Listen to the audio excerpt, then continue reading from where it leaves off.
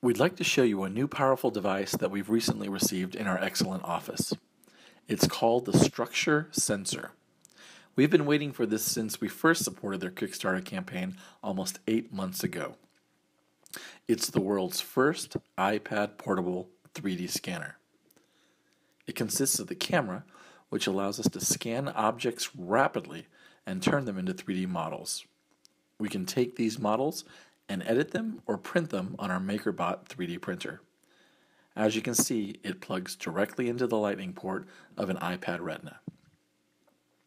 Within just a few minutes, we are able to pass the device around an object, whether it's a table or one of our coworkers, and scan in the 3D information.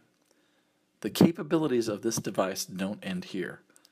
The SDK for this hardware is still in the early stages, so the true killer apps for this device won't be known until more and more developers build amazing things with it. Stay tuned.